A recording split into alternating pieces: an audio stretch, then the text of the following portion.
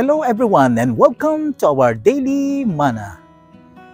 If you have your Bibles today, let's open it in the book of Hebrews chapter 11 verse 1. Now faith is the assurance of things hoped for, the conviction of things not seen. May the good Lord bless us upon the reading of His Word. To help you understand the concept of saved and sure, here are the three truths that, first, God wants everyone to be saved, to have eternal life. He calls all men and women to Himself, but there must be a response to His invitation. When we answer His call to salvation, the Father God makes us part of His everlasting family. In the Gospel of John chapter 1 verse 12, it says, "But as many as receive Him, to them He gave the right to become children of God, even to those who believe in His name." Also in Romans chapter 10 verses 9 to 13, the word of the Lord says that if you confess with your mouth Jesus as Lord and believe in your heart that God raised Him from the dead, you will be saved. For with the heart a person believes, resulting in righteousness, and with the mouth he confesses, resulting in salvation.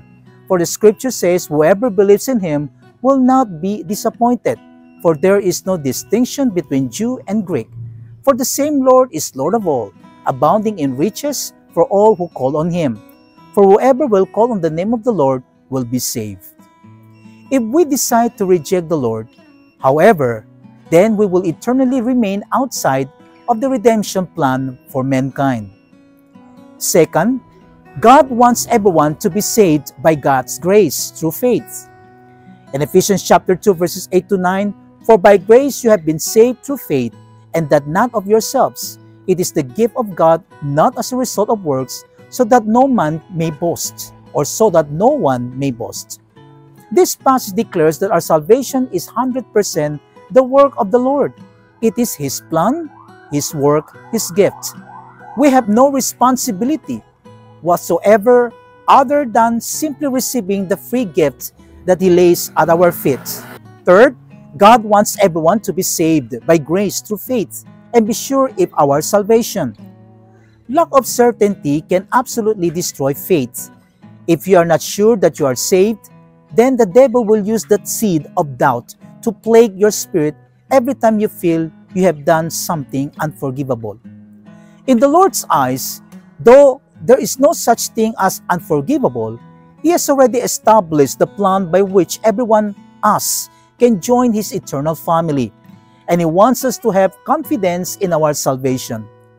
Passages like John 3:16, for God says, "God so loved the world so much that He gave His one and only Son, so that everyone who believes in Him will not perish, but have eternal life." Also in 1 John chapter 5 verse 13, "These things I have written to you who believe in the name of the Son of God, so that you may know that you have eternal life."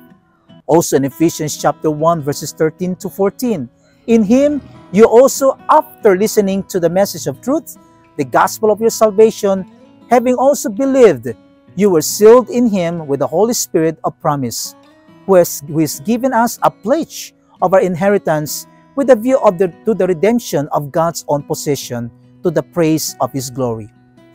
All these passages point to the complete certainty with which we can embrace our salvation.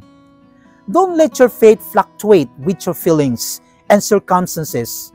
Anchor it firmly in the truth of the Scripture. 1 John chapter 4 verses 9 to 10 says, "By this the love of God was manifested in us, that God has sent His only begotten Son into the world, so that we might live through Him. In this is love, not that we love God, but that He loved us and sent His Son to be the propitiation for our sins." Let's pray. Father, we do give You thanks that You are the God who gives us the gift of faith, so that we can receive and rest upon Christ alone, as He's offered in the gospel for our salvation.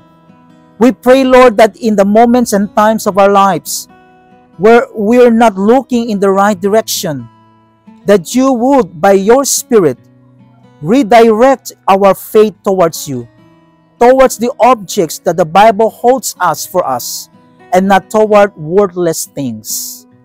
We pray, Lord, that we will do due diligence by your Spirit and dig down deep into your word to find nourishment for our soul and to build up the foundation of our faith. We ask all of this in Christ's name. Amen and amen. Be assured that you can have salvation, eternal life, only through faith in Jesus Christ. There is salvation in no one else. God has given no other name under heaven by which we must be saved, except the name of Jesus Christ. Open your heart to Him. Invite Him to be your Savior and Lord now, and be saved. God bless everyone.